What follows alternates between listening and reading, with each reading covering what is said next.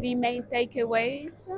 The humongous need of new energy coming online in order to feed the tenacity of the industry and the boldness of the administration.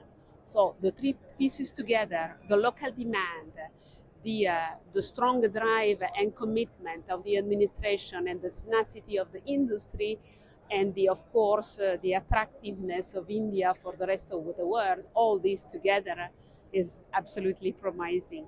We are here to contribute with our gas and transportation and storage gas background.